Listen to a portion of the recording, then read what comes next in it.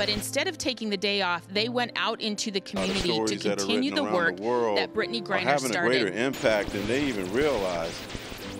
Marc Spears and Holly Rowe share an identical ethos, not seeking the spotlight, but shining it, highlighting the stories that are oftentimes relegated to the shadows, illuminating injustice. Work that has led them together this weekend as recipients of the Kurt Gowdy Media Award and inductees into the 2023 Naismith Hall of Fame.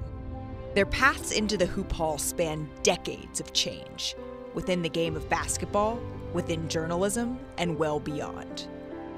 Holly Rowe's media career began when she created the first women's radio broadcast in Utah in 1992.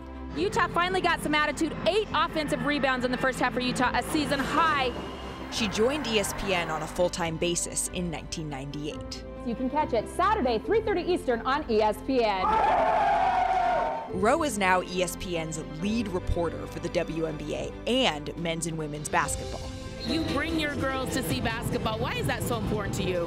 Well, it's important for them to see great basketball. Marc Spears covered college basketball before joining the Denver Post in 1999 to begin his first NBA beat covering the Denver Nuggets. If I can't play in the NBA, the best thing to do is maybe figure out a way to be there. And I figured out a way to be there as a sports journalist. But Spears says his career changed forever in 2007 when he took over the Globe's Celtics beat.